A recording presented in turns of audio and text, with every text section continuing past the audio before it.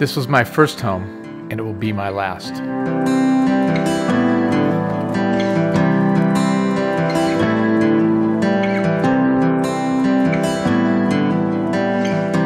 This is my Nebraska, especially so in the autumn of the year. No skyscrapers, a few towns. Just the land and the folks that live here. This is the part where my soul stays, no matter how far afield I roam. I hear often that Nebraska is the middle of nowhere, but to me, it's the center of everything. It's the land of cowboys and poets, buffalo and meadowlarks. It's a sprawling landscape, miles of prairie and cornfields, a place that helps feed the world. A rugged landscape, blankets a fragile ecosystem. It's a place untamed, ruled by Mother Nature. The folks here ride the land like a bucking bronco. Nebraskans work. They help. It's about the effort. It's how they connect with each other and with themselves. And they endure. Still dancing after 100 years on Earth, their faces lined with the grace that more than a century of the good life brings. Nebraska's home to huge temperature swings, vast differences in topography, an unrelenting wind.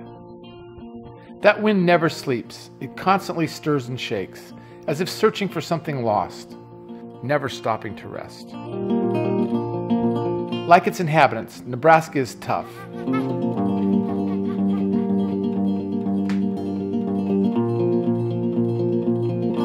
But the land makes up for it with beautiful scenes. More miles of river than any other state. Vistas that stretch forever. Here you find the extraordinary buried in the ordinary. Natural art and nature's dance dominate daily life.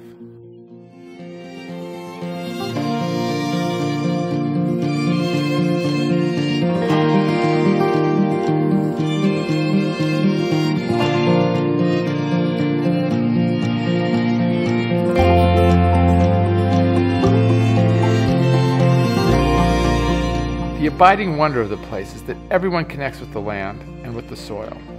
It's where they find their substance and their center. The state's like a well-worn boot. It's not fancy. It's comfortable and dependable. Autumn is the best time here.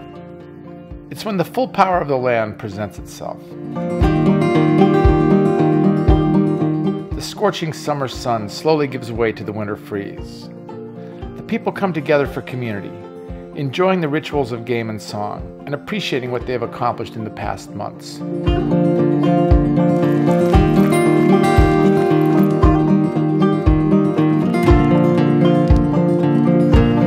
Like everywhere, it's about the water. Here the cherished rain falls cleanly in pools on the surface.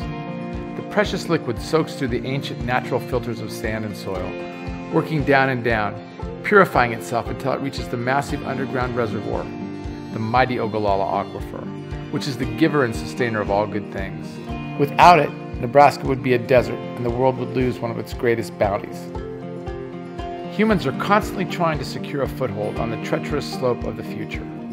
Nowhere is the short tenure of our existence more obvious than in the American West. The scale here is so large. The seemingly endless expanse joins the cosmos on a faraway horizon.